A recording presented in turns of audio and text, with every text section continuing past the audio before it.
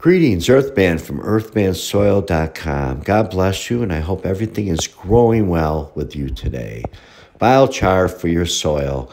In South America, it is called terra preta.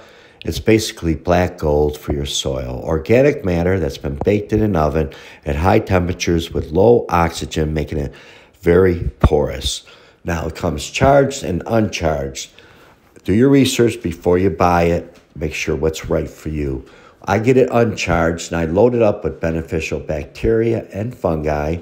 I also load it up with alfalfa meal and kelp meal. Now, when you put it in your soil, it's an amazing product because it holds water, a lot of it.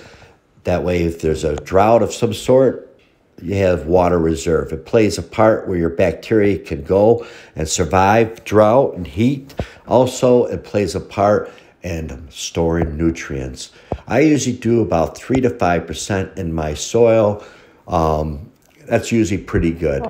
Now, look into the research and you'll see that biochar is an amazing product.